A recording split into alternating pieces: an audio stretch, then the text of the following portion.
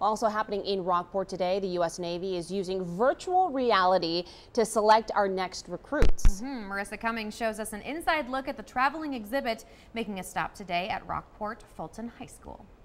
I'm here with my new pal Connor. He's a student at Rockport-Fulton High School, and he's already enlisted in the Navy. But now he gets to get an in-depth look before he ships out. The Navy's virtual reality experience starts with filling out brief information about yourself. Then you're handed a dog tag loaded with your info.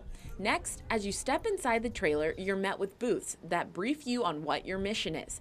After that, you're set up with virtual reality gear and enter a combat scenario.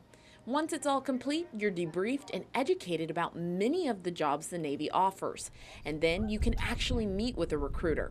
Connor Sherman said he's wanted to join the Navy ever since he was a kid. And he says the VR experience only convinced him even more.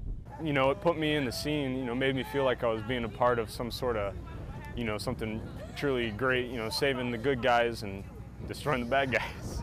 The Navy's VR trailer travels all across the U.S., and their next stop is Victoria, Texas.